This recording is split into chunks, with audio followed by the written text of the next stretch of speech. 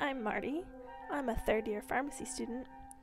And if you're like me, pharmacy school can get pretty overwhelming. So it's nice to have a quick review of a topic like heart failure.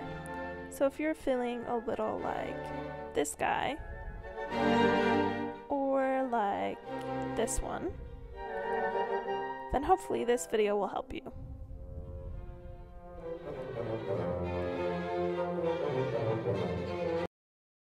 So in this heart failure video, we're going to be talking about the pathophysiology of heart failure and some of the drugs that can be used to combat it, both in acute situations and in chronic situations. The most common cause of heart failure is coronary artery disease, or the buildup of atheromas or plaques within the coronary arteries. This buildup of plaques is caused by a combination of factors, including hypertension, cholesterol, and inflammation. Depending upon the size of the plaque, blood flow to the heart can be affected, thereby affecting oxygen delivery to the heart. Now, coronary artery disease can lead to myocardial infarction or heart attack. This happens when the plaque within the artery wall ruptures, leading to platelet aggregation at the rupture site and clot formation. Clot formation results in a drastic decrease in blood flow, thereby preventing oxygen delivery to the heart. So, as we've been discussing, both of these situations lead to decreased delivery of oxygen to the heart. And that can precipitate cardiac cell death or dysfunction, leading to heart failure. The most common manifestation of heart failure is decreased cardiac output. But the reason that this happens is due to malfunctions in excitation-contraction coupling within the heart muscles. So first, let's talk about the excitation-contraction coupling process within the cardiac sarcomere. In a cardiac muscle sarcomere, there are several different transporters. On the far left is the sodium-potassium ATPase. This transporter brings in potassium against its concentration gradient and exports sodium also against its concentration gradient. In the middle, we have the sodium-calcium exchanger, and this brings in sodium with its concentration gradient in exchange for calcium. On the far right, we have the L-type calcium channel, which in response to neuronal activation brings in calcium. Now within the sarcomere is the sarcoplasmic reticulum, which serves to store calcium for use during contraction. So in normal excitation-contraction coupling, the excitation of the neuron activates L-type calcium channels to let in a small amount of trigger calcium. Now this trigger calcium enters the sarcoplasmic reticulum, thereby activating the release of calcium through ryanodine receptors. This cytoplasmic calcium binds to the actin complex, causing a conformational change that allows myosin heads to bind to actin and cause contraction of the heart muscle. So in heart failure, a few of these steps are malfunctioning. First, L-type calcium channels are less active in responding to excitation. Second, the response to calcium released from the sarcoplasmic reticulum is decreased, leading to decreased contraction capacity. Overall, these two malfunctions decrease cardiac output. Decreased cardiac output decreases the ability of the heart to supply oxygen to the body. As a result, the body tries to compensate to increase oxygen supply by increasing cardiac output. Now, the body has several mechanisms it uses in order to increase cardiac output, and most of them have to do with regulation of blood pressure. So blood pressure is regulated by two different mechanisms: a short-term regulation through baroreceptor response and long-term regulation through the kidney. In baroreceptor regulation, baseline blood pressure is determined by constant sympathetic vasomotor stimulation by norepinephrine, which activates sympathetic alpha and beta receptors to maintain the blood pressure. Too much sympathetic activity can result in a blood pressure that is high. A high blood pressure stretches the blood vessel walls, activating baroreceptors in the carotid sinus. Activation of the baroreceptors blocks this sympathetic outflow, thereby lowering the systemic blood pressure. But in heart failure, the decreased cardiac output decreases blood pressure, thereby preventing stretching of the blood vessel walls and decreasing the activation of baroreceptors in the carotid sinus. This results in basically an unblocked sympathetic norepinephrine outflow. This norepinephrine then goes on to increase the force of heart contraction by interacting with beta 1 receptors in the heart, and increases the rate of contraction also through beta 1 receptors in the heart. Norepinephrine also serves to activate alpha 1 receptors in both the venous system, thereby increasing preload, and in the arterial system, thereby increasing afterload. Now, preload can be defined as the amount of filling pressure that the heart faces prior to contraction of the ventricles, whereas afterload can be defined as the amount of pressure the heart faces upon contraction of the ventricles, trying to push the blood out through the arterioles into the body. Now, preload, since the filling pressure is determined by the blood volume and the capacitance of the venules, or their size, whereas afterload is more determined by peripheral vascular resistance, or the size or radius of the arterioles.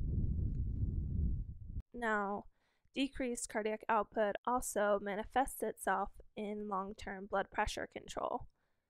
So decreased cardiac output decreases blood flow to the kidney. That decreased blood flow to the kidney results in the release of renin, and renin eventually gets converted into angiotensin II. Now, angiotensin II does a lot of different things in the body. The first and main thing that it is a potent vasoconstrictor. So it's going to increase the peripheral vascular resistance by constricting the arterioles. And so that's going to increase afterload. Another thing that angiotensin does is activates the release of aldosterone.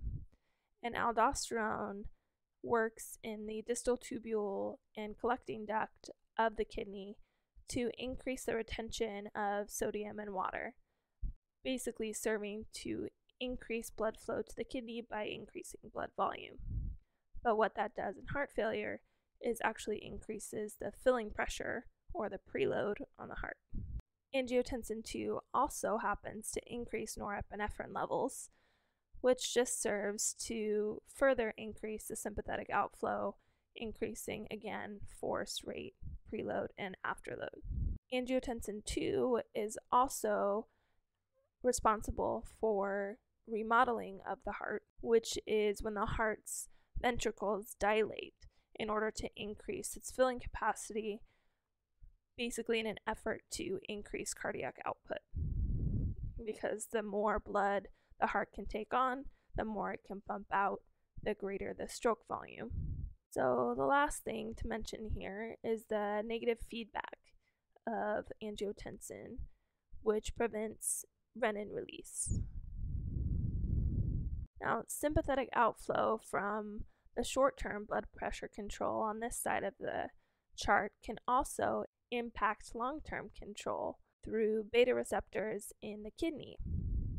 So the increased norepinephrine from sympathetic outflow activates beta 1 receptors in the kidney, which also activates renin release. So initially, sympathetic increases that occur as a result of compensation do actually increase cardiac output. But over the long run, the increase in peripheral vascular resistance decreases cardiac output. Okay, so there are several ways in which drugs can impact pathophysiology we've talked about. So first we're going to talk about the drugs that can be used in chronic heart failure, and then we'll talk about the drugs that can be used in acute heart failure. So in chronic heart failure, excitation-contraction coupling can be impacted by two drugs.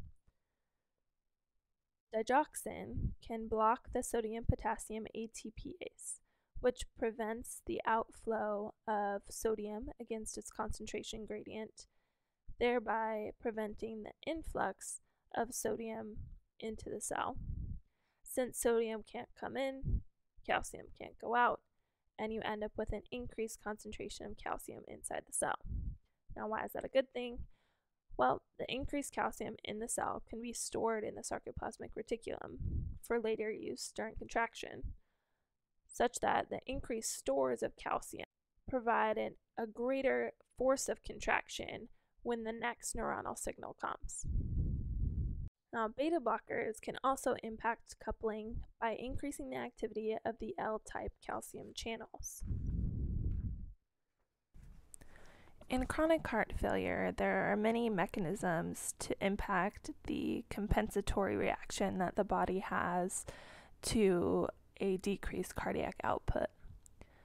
So first, beta blockers can be used to block the effects of increased sympathetic flow on beta 1 receptors both in the heart and in the kidneys. So the blockage of beta 1 receptor activation in the heart decreases the heart rate, which allows the heart more time to fill completely, increasing the stroke volume and thereby increasing cardiac output. Currently, there are only 3 beta blockers that are used in heart failure, and that's mainly because they've been used extensively in clinical trials with heart failure patients and have been shown to be effective. And those are carvedilol, metoprolol, and bisoprolol. An important note here, however, is that beta blockers can only be used in stable patients and cannot be used in acute heart failure. Constriction of the venous system by alpha-1 activation through sympathetic outflow can be counteracted by the addition of nitrates. Now, nitrates are converted to nitric oxide within the smooth muscle of the vessels, which causes vasodilation, thereby decreasing preload. Next is hydralazine, and hydralazine is a direct vasodilator that works mostly on the arterioles, which is going to counteract the effect of alpha-1 activation in the arterioles seen as a result of sympathetic outflow. The result of this is decreased afterload. So next are diuretics, and diuretics act by increasing the secretion of sodium and water into the urine, thereby decreasing blood volume and decreasing preload. Usually we use loop diuretics since they're the most efficient diuretics. Spironolactone is also a diuretic used in heart failure, but it's used less for its diuretic effects and more for its effects on aldosterone. And aldosterone normally serves to precipitate the remodeling of the heart, so spironolactone blocks its effects, thereby blocking remodeling. ACE inhibitors, or ARBs, are also used to combat the compensatory mechanisms that occur as a result of decreased renal blood flow. So ACE inhibitors, or angiotensin converting enzyme inhibitors, prevent the formation of angiotensin II from angiotensin I. ARBs, or angiotensin receptor blockers, prevent the binding of angiotensin II to its receptors. Either way, both of these agents serve to prevent the actions of angiotensin, as we discussed earlier. Blocking the actions of angiotensin II will help to decrease the peripheral vascular resistance that occurs as a result of vasoconstriction, thereby decreasing afterload. The blockage of angiotensin II's effects on aldosterone will also prevent its effects on the retention of sodium in water, thereby decreasing blood volume and decreasing preload. Blockage of angiotensin II's effects on norepinephrine will decrease the sympathetic outflow that's normally seen. And lastly, ACE inhibitors and ARBs will help to prevent the remodeling that occurs as a result of angiotensin II activation. Acute heart failure occurs when cardiac output declines so low that the patient accumulates fluid in their lungs or extremities, or can no longer perfuse their organs properly. In this kind of situation, patients will present differently and must be treated based on their symptoms. Patients with decreased organ perfusion usually require the use of positive inotropes. The positive inotropes that affect excitation-contraction coupling are enamrenone and milrinone. Now, enamrenone and milrinone are PDE3 inhibitors, which means that they prevent the breakdown of cyclic AMP and cyclic GMP. So increases in cyclic AMP increase the calcium levels in the cell, which again, similar to digoxin, increase the force of contraction and cardiac output. Increases in cyclic GMP cause vasodilation, which allows for better blood flow to the organs while the heart is increasing its force of contraction. Drugs used in acute heart failure that affect the compensatory mechanisms include drugs like dobutamine and dopamine. Now, dobutamine and dopamine are both beta-1 agonists, which serve to increase the force and rate of contraction in an acute situation to increase cardiac output. Thanks for watching. I hope you learned something. And I hope your test goes like this and not like this. Have a good one.